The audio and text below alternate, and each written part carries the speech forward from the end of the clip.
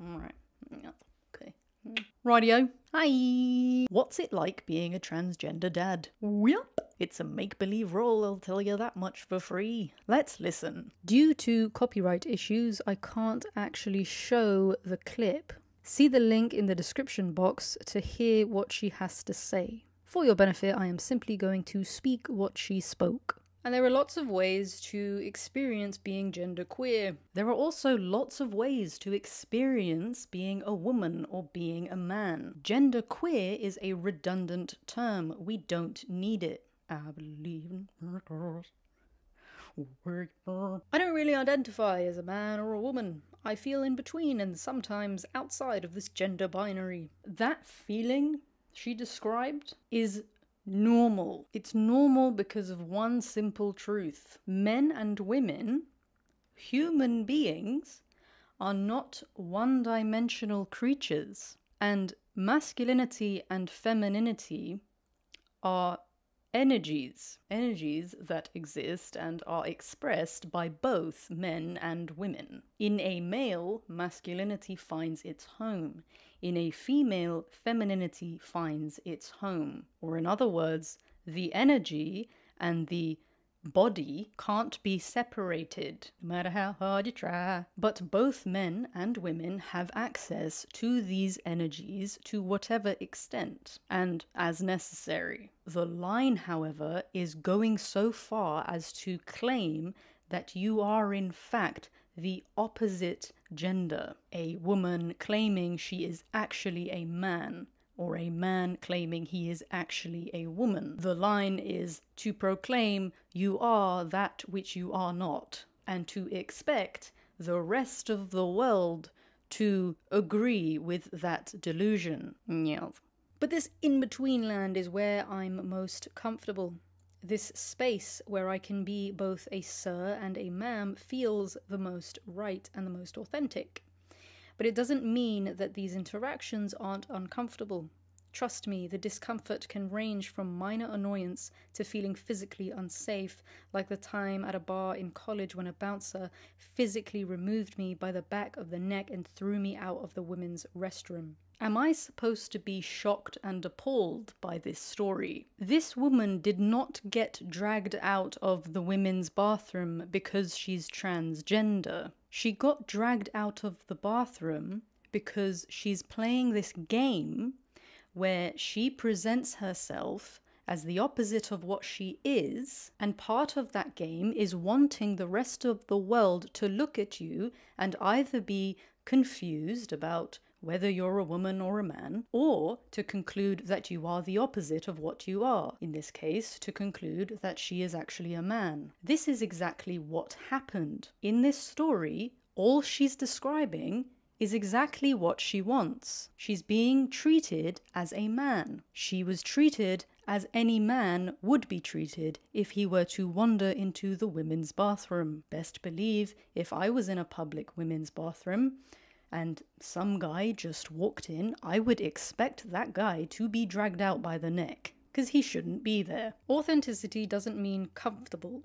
It means managing and negotiating the discomfort of everyday life, even at times when it's unsafe. Authenticity means genuineness. It means rightness, truth, legitimacy. It means factualness. It means credible. If this person was being authentic, they wouldn't be identifying as some kind of alien, genderqueer, non-binary. They wouldn't be raising a little girl to ultimately reject her own femininity, her own femaleness. They wouldn't be falsely assuming the gendered role of dad.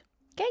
And it wasn't until my experience as a trans person collided with my new identity as a parent that I understood the depth of my vulnerabilities and how they were preventing me from being my most authentic self. Again, being your most authentic self does not look like trying to change your nature. Being your most authentic self does not look like this. This is creating a whole new self, one which you feel more comfortable with. And that sense of comfort is fickle.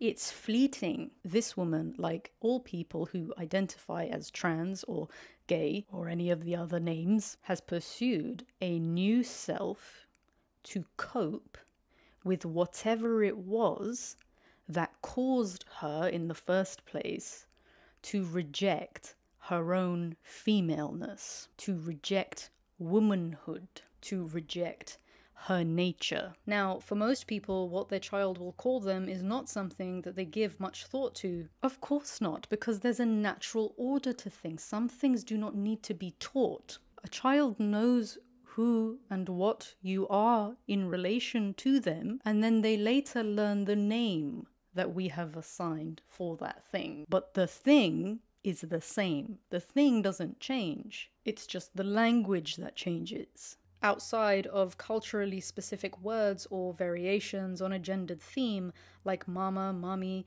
or daddy, papa. So the thought here that mum and dad are culturally determined terms, that the role of mum and dad are not objectively designated. This is horse manure. Mum and dad are not culturally determined. Like I said, the thing is the same, but the word you use depends on your language. Mum and dad are universal roles. Mum and dad are biological roles. Mum and dad are mum and dad because woman and man came together to procreate. These roles are in fact objectively designated. They correlate to your biology and to your biological role within a family unit. If this were not so, this person would not have opted for dad. The fact that she did reveals the necessity of the role of father. It also reveals the correlation between being male and being a father, since this person has not only asserted herself as a dad, but makes herself to appear and behaves as if she were male, she were a man. She has taken it upon herself to act out the role of man in this child's life and in her relationship, and standing here on stage talking to us all, right? But for me, the possibility is what this child, who will grow to be a teenager and then a real-life adult, will call me for the rest of our lives, was both extremely scary and exciting. And I spent 9 months wrestling with the reality that being called mama or something like it didn't feel like me at all. And no matter how many times or versions of mom I tried, it always felt forced and deeply uncomfortable. I'm just gonna read out what she just said. And no matter how many times or versions of mum I tried, it always felt forced and deeply uncomfortable. When I was 18, I met a girl who was mixed race. Her mum, I believe, was Caribbean, and her dad was Irish. She went to a predominantly white, affluent school, and while she was there, her experience was that she felt deeply uncomfortable with the part of her ethnicity that came from her mum. She didn't identify with that part of her. Now, the reason for this isn't because she's actually, in fact, totally Irish. We wouldn't conclude that. We wouldn't conclude this because it's a fact that she is mixed. No matter how uncomfortable she felt with one side of her genes. So what would we do instead? Well, we would try and encourage her and help her to change her perspective or to become comfortable with her whole self, her whole identity, rather than encourage the discomfort as if it is who she truly is, that being totally Irish. That's one example. Another example is this. If someone is suffering from anorexia, if when they look at themselves in the mirror, they see someone who is totally fat and overweight, but when we look at this person, in reality, they're very skinny, they're dangerously skinny. What do you do with this person? This person genuinely believes that they are fat, but in reality, objective reality, they are not, they're dangerously thin. Do we tell them that they should have liposuction? That would make them feel better. That would make them more comfortable in their own body. Do we encourage the delusion? No, we don't. Again, we try to encourage and bring this person into an acceptance, a love for their whole self, their authentic self. We try to help them come back into alignment with objective reality. It's exactly the same when it comes to conversations about sexuality and gender. Yet, the world seems to have opted for encouraging the delusion. And everyone is going along with it because everyone loves their sexual immorality. And they don't want to let it go because they believe that it's part of who they are, or it's totally who they are. So to bring it back, she said it felt forced and deeply uncomfortable. It felt forced and deeply uncomfortable for her to imagine her child calling her mum or any version of mum, because mum correlates to woman, just like dad correlates to man. So the fact that she feels this deep discomfort, the fact that it feels forced to her, isn't something we should encourage. We should be bold and confident in objective reality, and we should be loving towards such a person by way of correcting the thinking, not encouraging the delusion because it makes them feel better temporarily. Let's move on. I knew being called mom or mommy would be easier to digest for most people. The idea of having two moms is not super novel, especially where we live. So I tried other words. And when I played around with daddy, it felt better. Better, but not perfect. It felt like a pair of shoes that you really liked, but you needed to wear and break in. And I know the idea of being a female-born person being called daddy was going to be a harder road with a lot more uncomfortable moments. That feeling she just brushed past is a very familiar one. It's this feeling of utter insecurity. It's a feeling, dare I say, all lesbians or what have yous know. It's this deep, undeniable knowing that no matter how hard you try, no matter how much you want it to be true, no matter how successful you are with the same sex, no matter any of that, you are not, and you never will be, a man. You will never break into those shoes because they simply were not fitted for you. And you will continue to walk down this road feeling this horrible insecurity, knowing that you do not measure up. It's like that education analogy where you have different kinds of animals and you tell all the animals to climb a tree.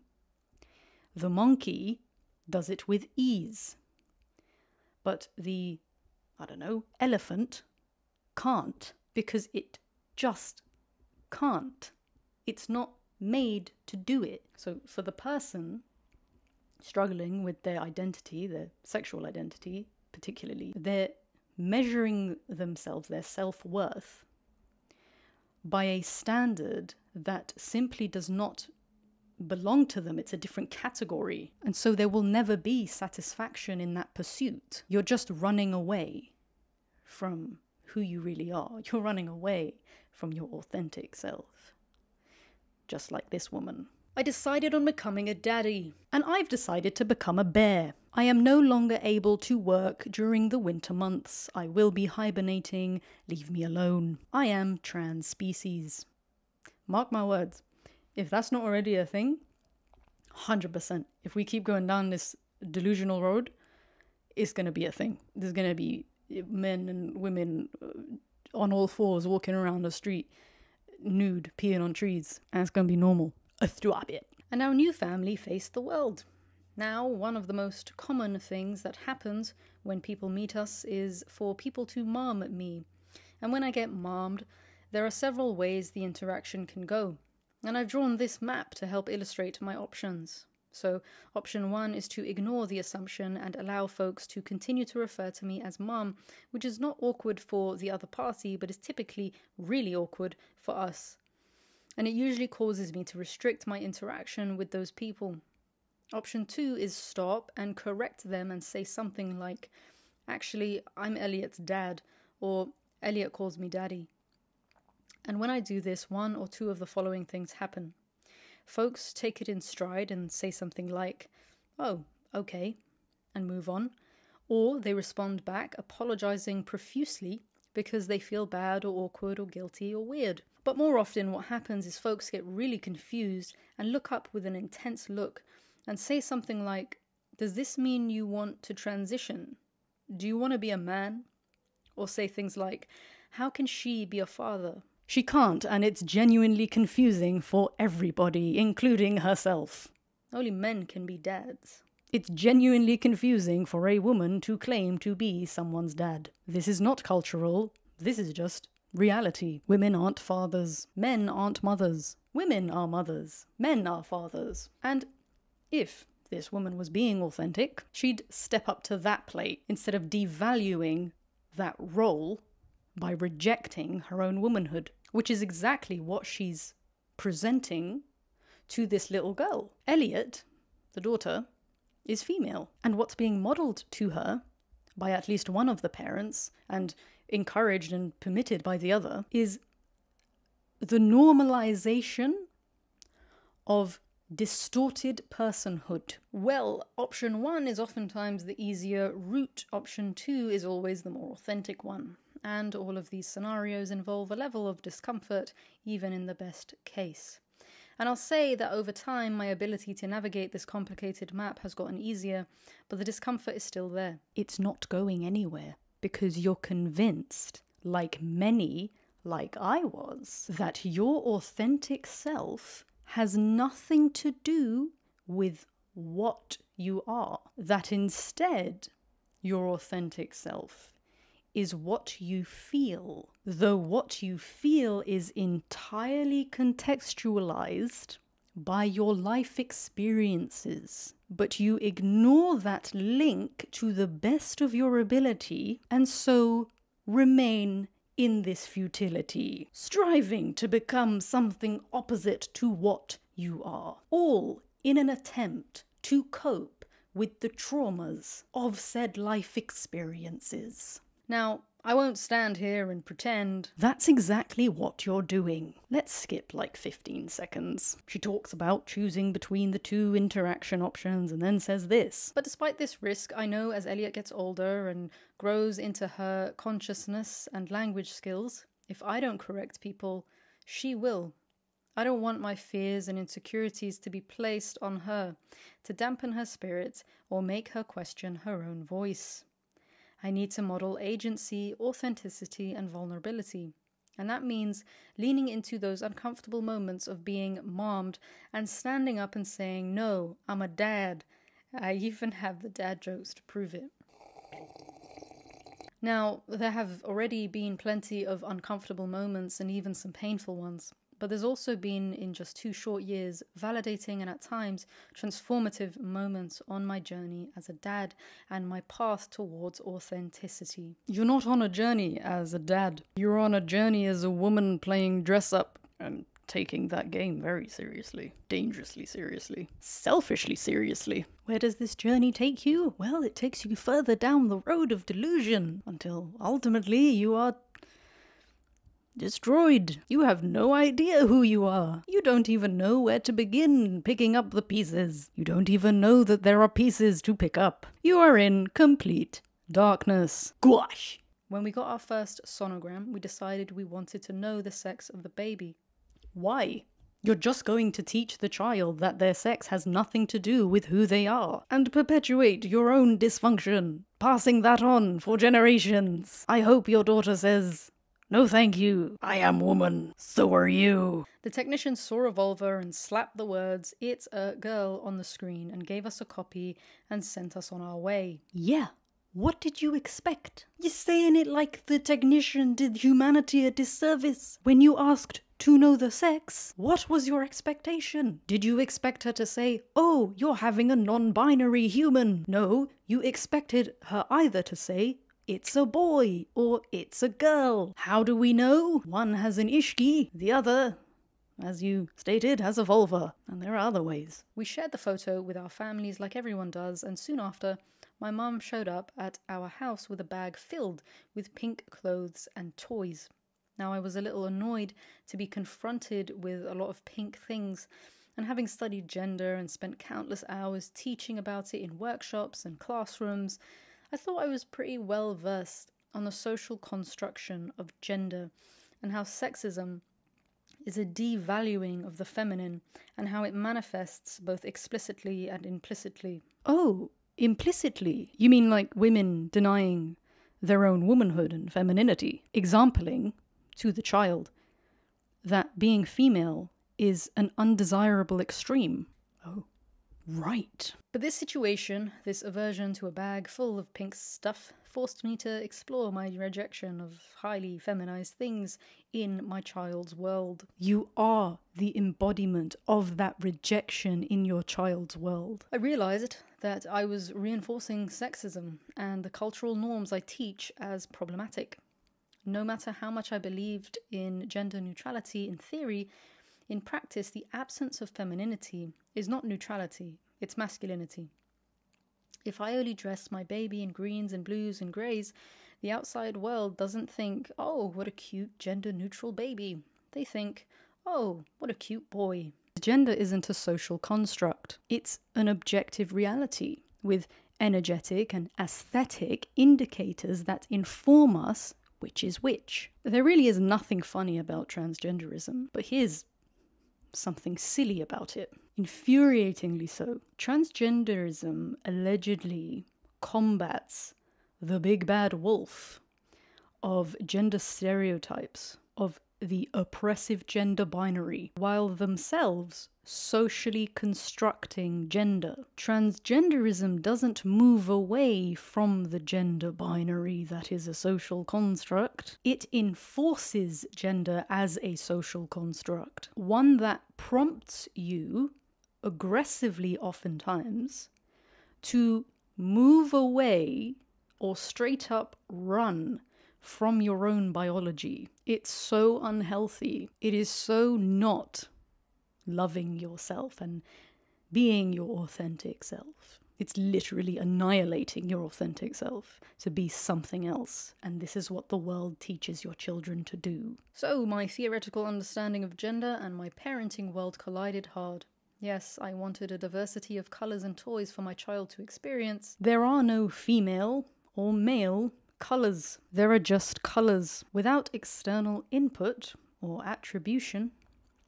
Pink and blue are just two of many, many colours. A boy playing with something pink and fluffy is just a boy playing with a toy he finds amusing, unless the adults around him decide to share their input with him. Their input that a boy playing with a pink fluffy toy is girly. This woman's fixation on the colours of toys and clothes she allows her child to wear or use will hold only the meaning she ascribes to them. The child will learn inputs from their parents' outputs. When we treat children like this, we are reinforcing false ideas about what it means to be a man and what it means to be a woman, or what it means to be masculine and what it means to be feminine, which are the very same ideas this woman seems to desire to reject and protect her child from. Interesting. I want a balanced environment for her to explore and make sense of in her own way. We even picked a gender-neutral name for our female-born child, but gender neutrality is much easier as a theoretical endeavour than it is as a practice. Intentionally skewing the child's perception of her own sex. Colours are one thing. This raising children as gender-neutral, this is something else. This is something destructive. This is something abusive. There exists, whether you are comfortable with it or not, a binary. The very pulling away or rejection of one's birth sex proves the significance of the binary. What you are matters. If it didn't matter, this wouldn't be a thing. And in my attempts to create gender neutrality, I was inadvertently privileging masculinity over femininity. So, rather than toning down or eliminating femininity in our lives, we make a concerted effort to celebrate it. We have pinks among the variety of colours. We balance out the cutes with handsomes and the pretties with strongs and smarts, and work really hard not to associate any words with gender. The reason we would typically associate some words with either of the genders can actually be quite reasonable. The biology of men and women are different. The reason, say, a woman might naturally have wider hips than a man, or that men are typically stronger and taller than women, is due to our biology. So describing a man as, say, voluptuousness or being curvy is typically biologically a female characteristic. Wide hips are even a biological practicality because women bear children. So there's a reason why certain words are typical in our language when describing men and describing women. It's not necessarily always the case, but there is a basis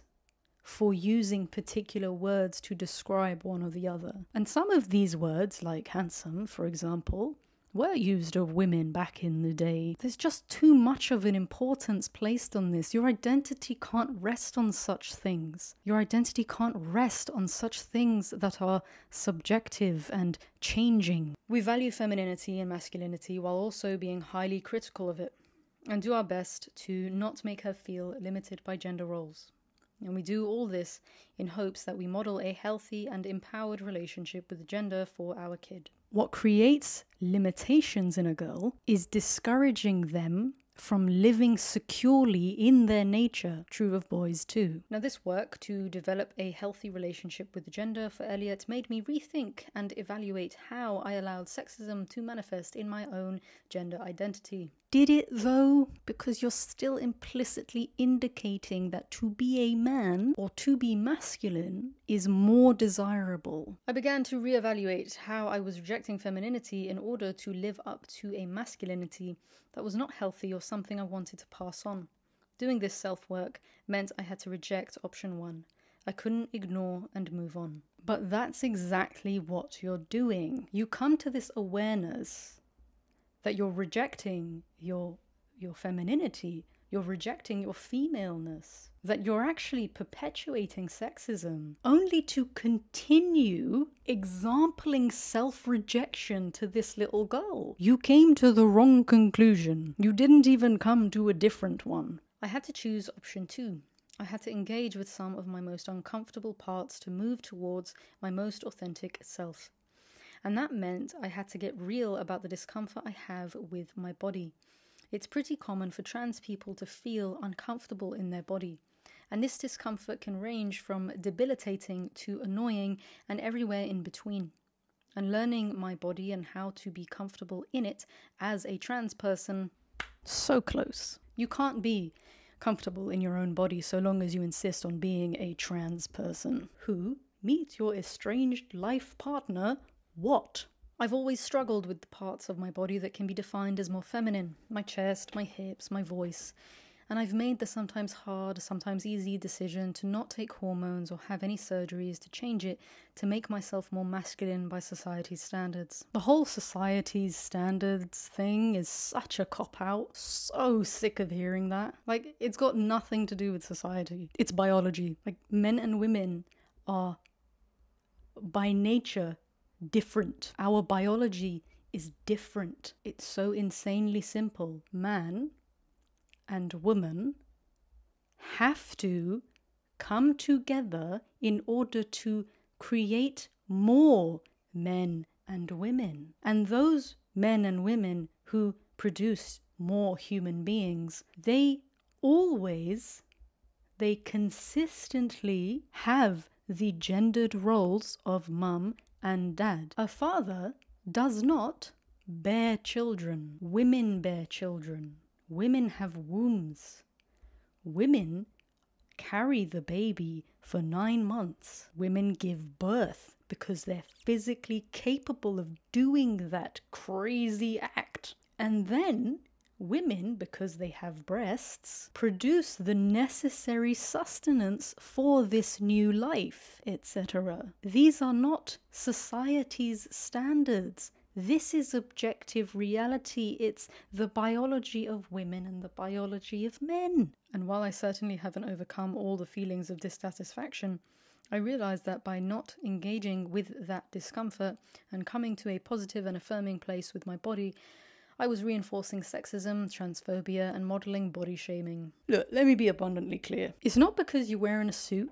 It's not because you have short hair. A woman can wear a suit, a woman can have short hair. It's the whole ensemble. You aren't just a woman in a suit. You're a woman with the intention of presenting yourself as a man, and further, as a dad. And one way you've attempted to do this is by the way that you dress and the way you have your hair. You're obviously still ashamed of your female body. You're still deeply uncomfortable in your body, no matter how you present yourself or what you call yourself. And it'll always be that way till you change your mind, until you listen to reason, until you conform to objective reality rather than expecting objective reality to conform to your feelings. You're still modeling sexism to your daughter, favoring men over women. If I hate my body, in particular the parts society deems feminine or female, again with society. If anything, society's on your side these days. I potentially damage how my kid can see the possibilities of her own body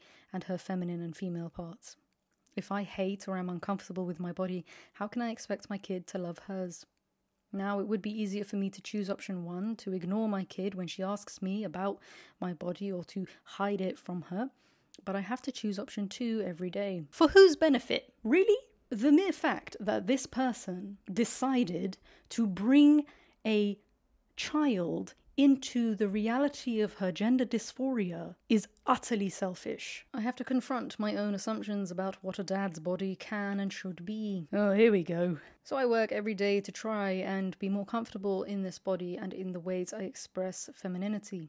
So I talk about it more, I explore the depths of this discomfort and find language that I feel comfortable with. And this daily discomfort helps me build both agency and authenticity in how I show up in my body and in my gender. I'm working against limiting myself. I want to show her that a dad can have hips. A dad doesn't have to have a perfectly flat chest or even be able to grow facial hair. Everything she relates to femininity and masculinity has to do with aesthetics. It's so interesting because she's trying to say that it's not about how you look while presenting herself as a man. Classic men's haircut, bulky suit, referring to herself as dad. And she probably likes it when her wife calls her husband. Enforcing all of this onto everyone, including a 2-year-old child. Yes, a dad can have hips. A dad doesn't have to have a beard. A dad doesn't necessarily have to have a flat chest, because he might have a few pounds on him. Because the way you look, or the way you present yourself, isn't what determines what you are. Boys always become men, and men become dads, because that's their biological potential. Girls always become women. Women become mothers, because that's their biological potential. And when she's developmentally able to, I want to talk to her about my journey with my body. I want her to see my journey towards authenticity, even when it means showing her the messier parts. Wow, how wildly inappropriate and self-absorbed. And then she gives us another real-life example. She talks about 2 pediatrician nurses. The first is called Sarah.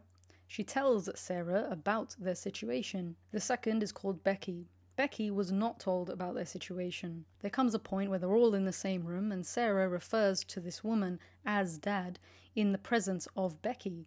Becky corrects Sarah And Sarah corrects Becky, leaving everyone in an awkward moment. Again, this is like the example of a bouncer throwing her out of a women's bathroom. Maybe Becky thought you were a lesbian couple. She sees you, a woman, trying to look like a man. Maybe you're a lesbian. Sarah isn't a hero. Sarah has been previously informed of your confusing situation, of your make-believe identity, and unfortunately, she goes along with it. She was therefore equipped to refer to you the way you want people to refer to you. Becky didn't get the memo. You walk into a room, you're met with confusion, because you're confused, and it shows. What you feel on the inside, and what you believe about yourself in your mind, is being expressed intentionally, aesthetically, and by the manipulation of language. Unfortunately, we live in a world that refuses to acknowledge trans people. What world are you living in? Transgenderism is everywhere. It's forced onto parents. You're in schools. You're paraded shamelessly in the streets. You're on TV, in music. You are literally stood on a stage being hosted by a globally recognized organization, an educational channel, talking about your experience as a transgender parent. What refusal? And my hope is that when confronted with an opportunity to stand up for someone else, we all take action like Sarah, even when there's risk involved. Why can't we assume that Becky was standing up for you? Like, why is it wrong that Becky advocated for you as mum and not dad? You're not a dad. And you're running away from your womanhood. It doesn't matter if you allow the colour pink into your house. You yourself are presenting to the world and to your kid that you are, for whatever reason, rejecting womanhood and femininity. And you are advocating sexism. So, what's it like being a transgender dad? Yep. It's confusing and selfish. I want to revisit one statement she made. So I work every day to try and be more comfortable in this body and in the ways I express femininity. So I talk about it more, I explore the depths of this discomfort and find language that I feel comfortable with. And this daily discomfort helps me build both agency and authenticity in how I show up in my body and in my gender. I'm working against limiting myself. I want to show her that a dad can have hips. A dad doesn't have to have a perfectly flat chest or even be able to grow facial hair. Here's what I believe is happening in this dynamic. This woman has deep-seated identity issues that stem from beliefs about being a woman, especially being a woman in relation to men. These beliefs are not good, but they correlate to her life experience, making them valid. This woman now has a little girl. This little girl is serving this woman's unconscious need, her unconscious desire to heal her primary relationships, mother and father. This woman is projecting her brokenness onto this little girl. In that, she wants the little girl, who is actually the little her, to know that it's okay to feel this way. She wants to tell her younger self all about this journey and this struggle that she's on, because she's still experiencing discomfort, the discomfort she has felt all of her life. She's talking to her younger self as a way to self-soothe. It is an attempt to cope, not deal. Because if she can make this external girl okay with her, she believes somewhere that she herself will ease her little self, who's crying out for healing. This is not going to work, because the obvious conclusion, the real discomfort, is not being addressed. The feelings are being acknowledged, but the cause of the feelings are not. And so her little self is still being neglected, because her big self, her adult self, is selfish and afraid to deal. Her resolution is to pursue better feelings, not authenticity, not truth. The what we are and the who we are were made for each other. This is what authenticity looks like. You correlating with your nature and the wider natural and supernatural world around you. Okay, bye. My name is Christ Defender. I defend the Christian faith. I answer questions and criticisms concerning Christianity. If you like what I do and you would like to support me, hit the Patreon link in the description below. If you're not too sure yet, but you're intrigued, hit subscribe, turn on notifications, check me out. Okay, bye!